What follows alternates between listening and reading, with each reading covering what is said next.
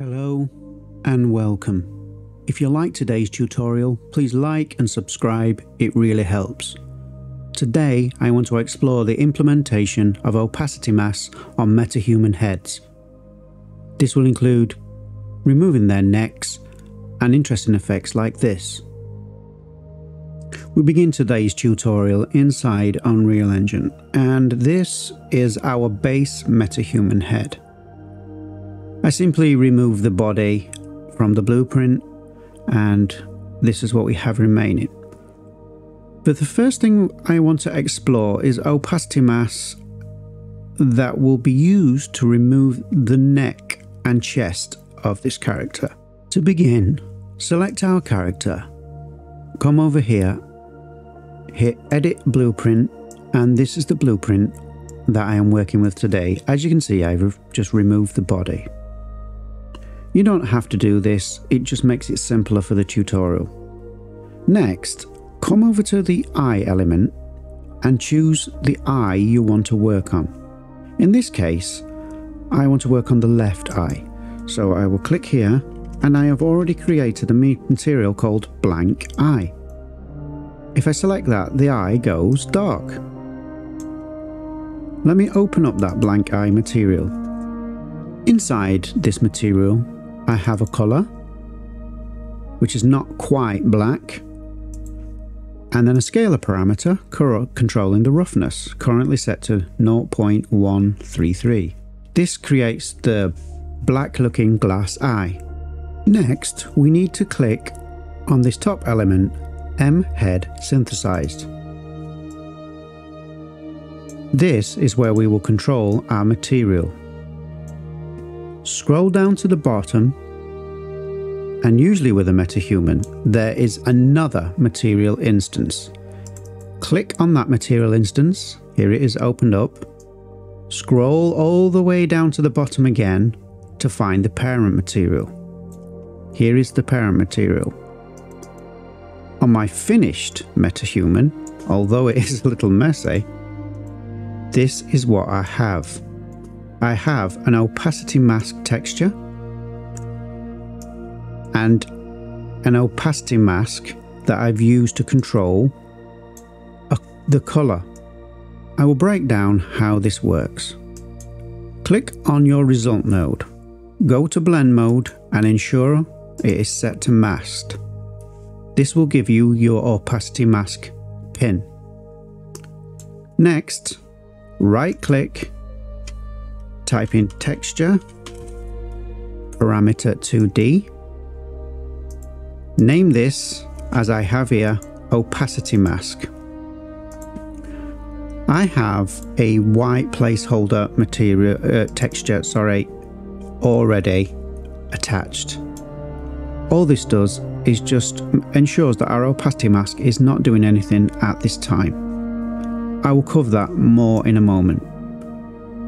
Then, if we go up here, what I have is another texture 2D, a color, and that goes into a linear interpolate, and then into our base color.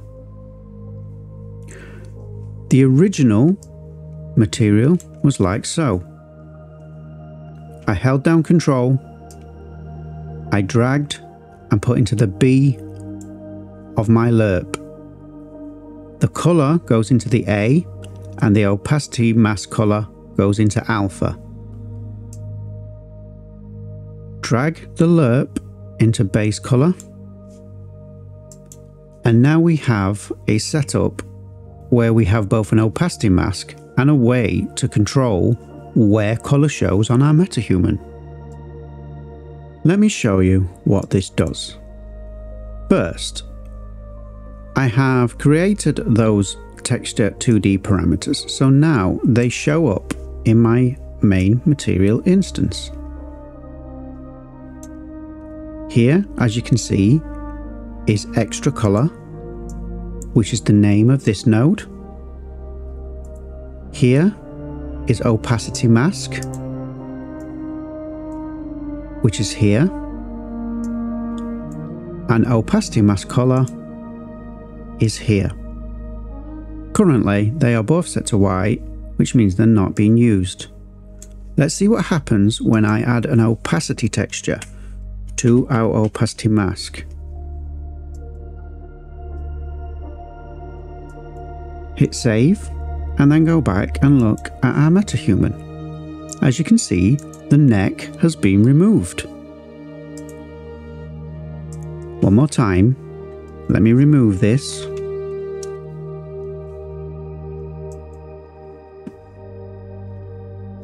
Hit save and go back. There is our neck and our chest again. So let's go back and set the opacity mask to opacity 2, I think in this case.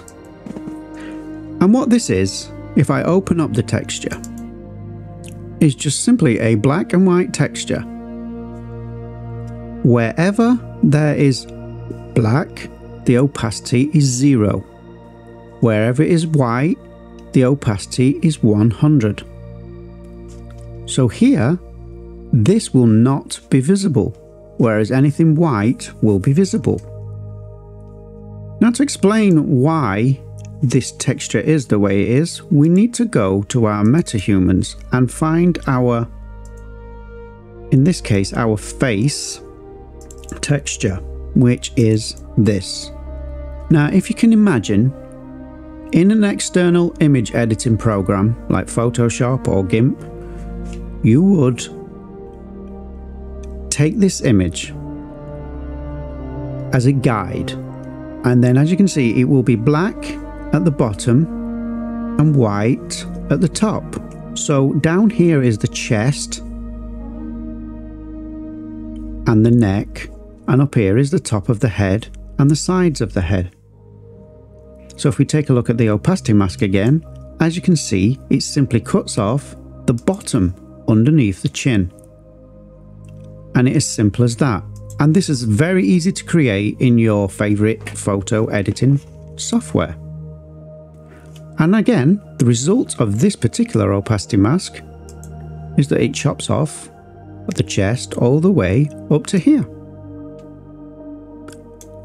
Let's move on to using this technique for colours. Back in our material instance, I also have this opacity mask colour, which if we go back to our master material, is here. This goes into the alpha of the lerp, mixing our skin colour with whatever colour is chosen here. Here it is here. I have it set to a light pink. If we set this texture to an opacity mask, in this case I created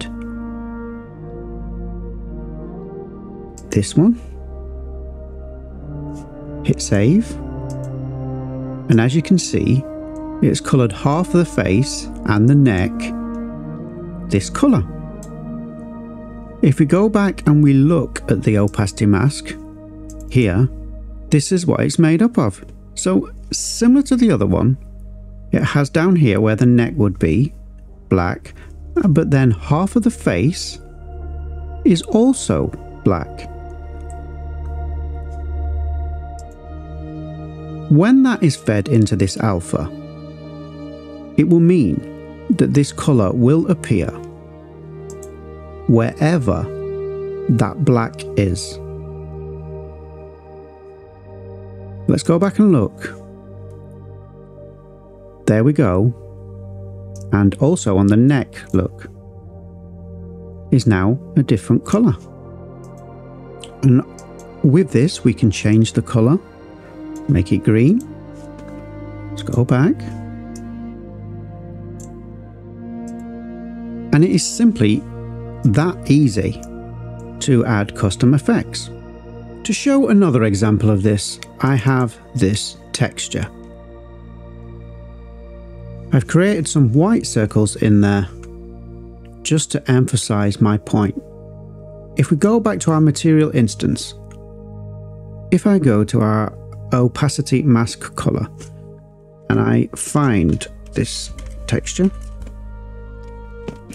opacity circles, hit save, and then we go back to our character. As you can see, wherever those white circles are, in this instance, skin shows through. Let's see if we can see better from this side. And in our editor window, if I go back, so as you can see, you can create some interesting effects with this, so just play around with it. If you found this tutorial helpful today, please like and subscribe, it really helps. More tutorials are on the way. Thanks for watching.